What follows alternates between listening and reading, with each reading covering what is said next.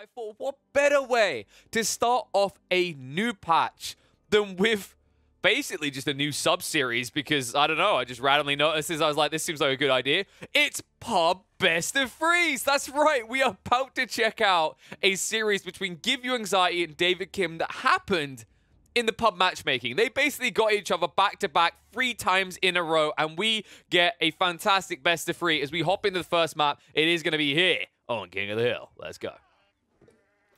I had to remember which scene I was opening up for a set there. Almost went for the AoE 4 comp casting scene, which would have shown some M4C stuff off, which is not what we want. But here we are. We're going to be taking the King of the Hill, and it is going to be France making an appearance with GUA Man. And then put, hold up.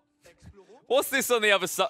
Oh, that's not allowed right there. Hold on a second. Is that allowed? Can anyone confirm or deny whether we're allowed to do this? It is going to be China making an appearance on King of the Hill of all maps. I mean, this, folks, is why we can't just watch tournament games, right? Because no one would have done this.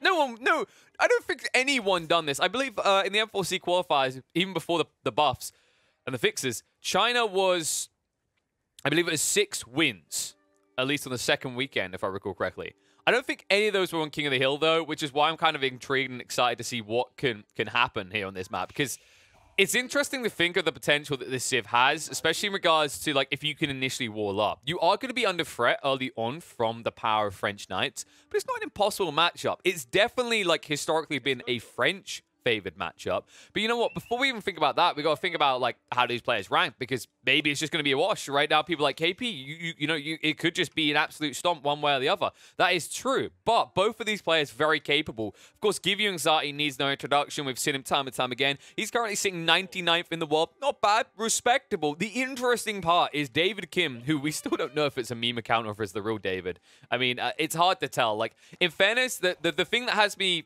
suspecting it could be the real David is, like, it's not an unreasonable number of games for a guy at this stage, this many months after this, like, got a full-time job as a dev, in theory. Depends how much crunch time he's having to deal with in 2021, 2022. But you'd hope by now, I don't know, we stopped treating our developers like absolute crap in the game development sphere.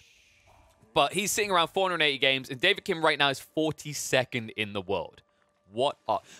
It could be a Smurf. We've said this already. There's a high likelihood this is probably a Smurf, but I can't find the person. So if you have seen him, all right, I know they say snitches get stitches, but snitches get smiley faces here. Admittedly, it's probably going to be like Stitches type because it's going to be like a Joker smiley face if you're in prison, but we're not in prison. So, and if I, for some reason, have people watching from prison, hello, welcome to the channel.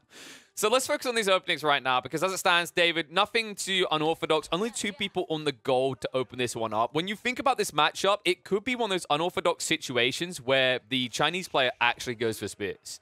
And I really mean unorthodox. It's not frequent for us to see a Rax get dropped early on in the game by a Chinese player. Usually they just try to, plow through to their power time on their own stables of Lancers, or obviously before that Horseman, or they go straight into Castle as quickly as possible and look towards Palace Guard. But ever since the nerfs around the Clock Tower, rushing Castle isn't as sexy as it once was for these Chinese players. It feels like they've had to kind of, diversify themselves a bit. But there's definitely a lot of power now. Like, something to keep in mind is obviously one of the big changes they made is, like, China, in regards to their taxing rates, they're going to be able to gather gold a lot quicker. So tapping into quicker castle age timings does seem a little bit more feasible for this Civ now.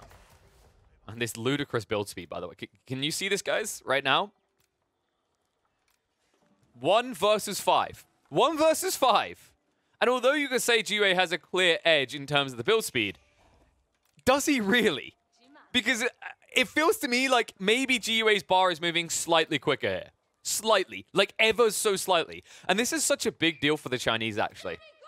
Like, this is why they have to be very careful about how they tweak them and balance them. Because right now, you can say, oh, dog tier Civ. But in the blink of an eye, they become dominant because of this build speed more than anything else, right? If you think about early game impact right now, GUA just invested 5 villagers, 4 more than that of David Kim, to maybe get like a 20-second, 25-second lead on this tech up. And I do believe David started his late as well, if I recall correctly. Like, GUA was about a 1/5 of the way, a 1/4 of the way through. So that kind of gives you like an idea of how powerful this tool can be for the Chinese. And it's going to be the Rax as expected. And this Rax is unlocked so much quicker because he has 4 people who aren't building him up to feudal age. they're busy gathering on the wood line, the gold line, the food line. And what that also does, that then unlocks these pricey Imperial officials a little bit quicker, which then inflate your economy further with a 20% additional drop-off when they supervise these buildings. It's all that kind of ripple effect, right? It's like that push-through of like this into that, into the daisy chain effect that you get from the early game economy for China is phenomenal. And now, with Supervise being correct, if he needs to rush into Spearman when he sees a lot of Knights coming, he can do so. And that's another cool thing about China up against the French, is that you are able to accelerate your defense force. Whereas there's a lot of civs that they build the racks at this timing, the Knights would be riding in, and they would only have maybe 1, possibly 2 Spearmen out, and wouldn't be able to protect their lines. But I like the way that he's done this. This is actually really smart from David. So you can see he's already got 3 spears out. He's protecting his small wood line very efficiently. And you can't go for anything else if you're GUA, right? Like, he's not in the gold, so that's not ahead of his Barbican Sun. And behind, like, it's 10 villages. It's 10 villages exactly. David has thought about this. There's only room for 10 people in that Barbican Sun. So he has immediate protection for his villager force. But it looks like now he's getting a little bit more greedy as he sends additional villagers over to that line. But overall, this is a nice structure in the base, and you have to be careful about the way you do this, because one of the really frustrating things is, with these wood lines being so shallow, it leaves you very naked. You can see, it's not like when we talk about these fat wood lines here, where you kind of, you just take a chunk out of it like you're eating the first bite of a donut, right? Instead, it's more like you're cutting the pie in half, and you're giving half away, because you're not able to make this crescent defense that pushes into the wood line and doesn't expose you to Knights. Instead, you always have to be prepped on each side, because you're always chipping away at the outskirts immediately. So while we've been focused on his base, it's probably a good time to check on what Gio's doing. Looks like he has gone for the archer range, already pushing the archers forward. But remember, that stable was already dropped. And David, he's gone for pro scouts. Oh, right. Then this is, I don't remember last time I saw a Chinese player do this. I mean, it's weird when you think about it. A lot of the maps we've seen China whipped out on, I think one that comes to mind for me clearly would be something along the lines of Altai. You don't necessarily need it because the initial deer are close by. Or China, we've been seeing it a little bit on Hill and Dale. Once again, deer are close by. But in this situation, this is a viable way to deny your opponent equity while also getting your own returns, right? Because you know that the French player, he could be going for pro scouts. But because he's a French player, he won't go pro scouts. Instead, what he'll want to do is move out onto these greedy eco pockets on the deer lines forward of his base. And over time, David will get access to that and he'll be able to snatch that away. It's a really cool idea. Because for him right now, he wants to play a condensed economy. He knows he's going to be under fire. Like, when you're up against France's matchup, your job is just to survive. It's actually really smart. We'll see how well it can pay off. One of the dangerous points in the game for David is going to come in a few minutes when this wood line depletes.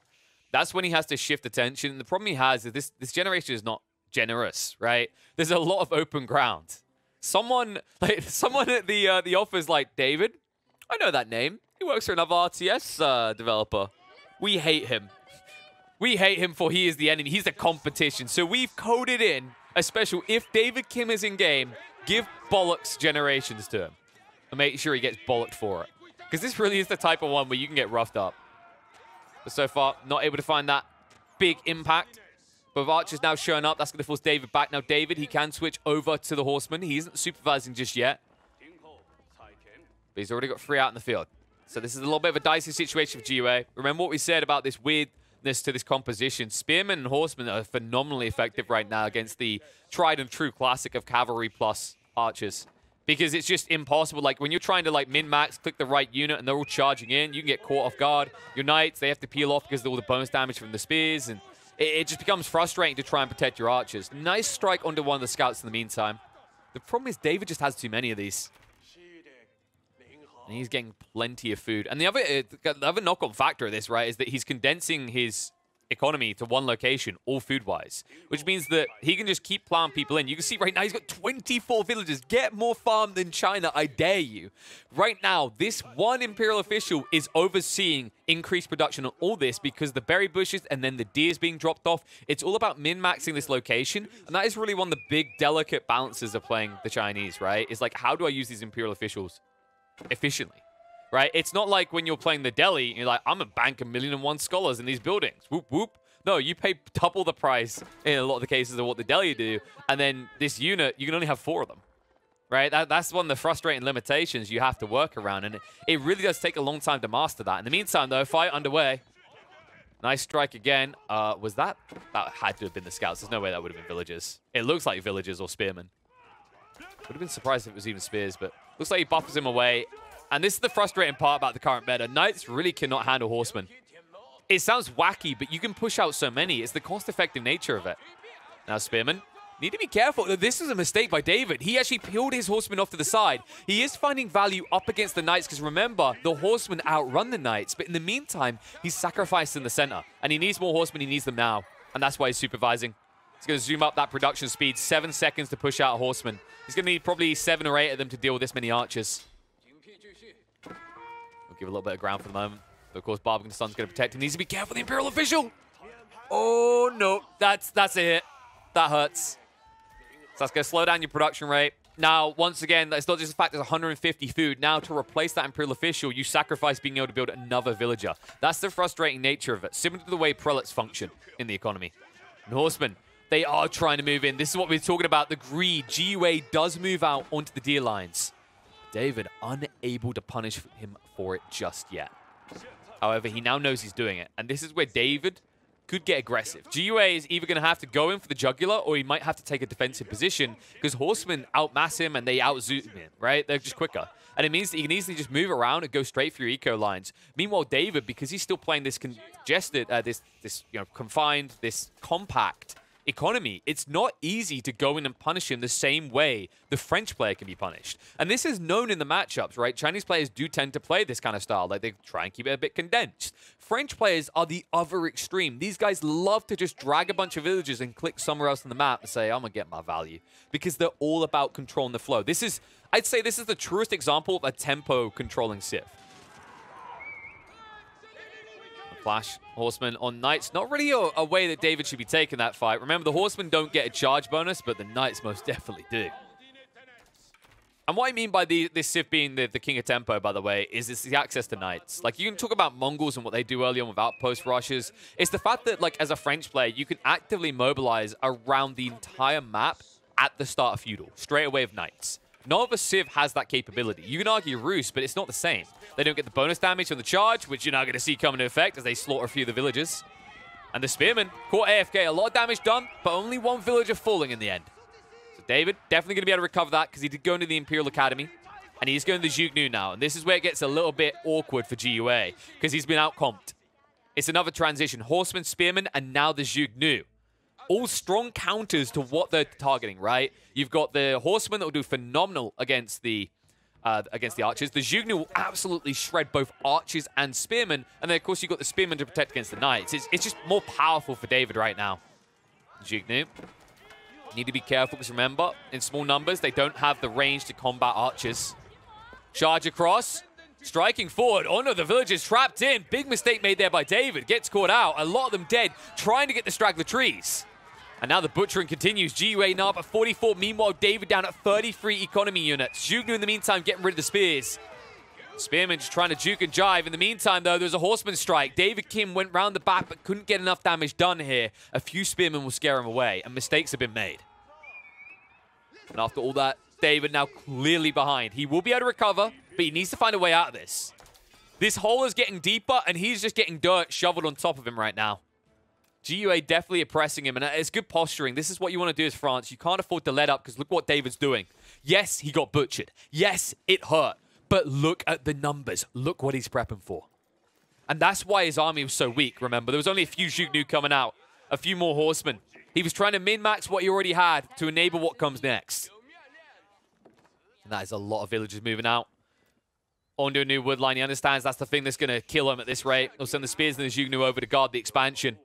Leave barely anything in the main base. In the meantime, horsemen are going to ride in, and they're going to punish the villagers. Big mistake. GUA out of position, didn't notice it. A few villagers are going to fall. Textiles will protect the rest of them, though. And that's the big difference here. David, after that butchering, will realize the mistake was made. He didn't get textiles. His opponent did. And now his horsemen will be able to shift away. Heavy damage done, though. And David still trailing, but not for long. Remember, with the Song Dynasty comes that beautiful, juiced-up production speed on your villagers. Something that he will use effectively here. I can't help but notice that David hasn't really been... I don't think he's been dragging the taxes back too frequently here, to be honest. Okay, he's done it on the lumber camp, but this mill has... I mean, it's a Leviathan. It's a... That mill right there almost contains enough gold itself for a tech up. That is actually insane when you think about it. Especially now that you're able to juice it so much, like just milk it so much quicker, right? With the Imperial Examinations, increase that to 80. I mean, you can quickly exhaust this, and especially when you're just sitting next door to it. I feel like it's a missed opportunity. David should definitely be going for that tech.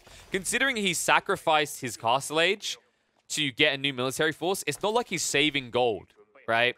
So just investing a small amount, 125 gold, you'll almost instantly get your return. It's definitely worthwhile.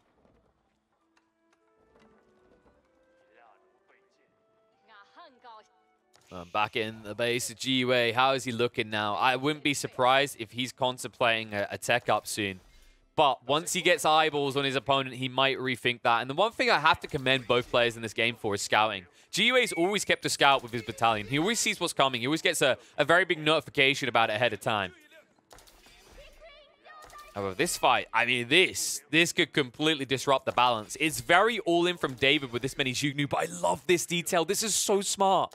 The line formation, it's such an underused tool, folks. It's amazing for Lombos, but it's also amazing for Zhuge-Nu. You have a range deficiency against anything else in this game, right? Like, you cannot reach the archers initially. So the worst thing is if you're in a cluster formation and your backlines take even longer to start firing. This formation means everything is going to open fire at the same time. It's so damn effective and it's so underrated, and I'm so happy to see more players using it. I think the first time I saw this was actually back last year. It was with Lombos, and I think Iaguz was the main one doing it as England. But so many players still playing Lombos this day don't use it. And now we're going to be presented just how effective it can be with a Chinese Zhuge-Nu. Chinese Zhuge-Nu need to be a little bit careful.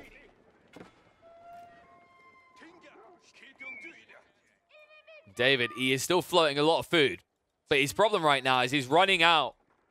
And he needs farmlands. That's why he's so invested in this. The berries are keeping him alive for the moment, but he really needs to find a way of getting himself some renewable resources. Fight's going to go underway, though. Spear's trying to move through. Onto the Knights. Zhuge-Nu need to focus fire onto the right targets. Instead, they're focusing on the Knights.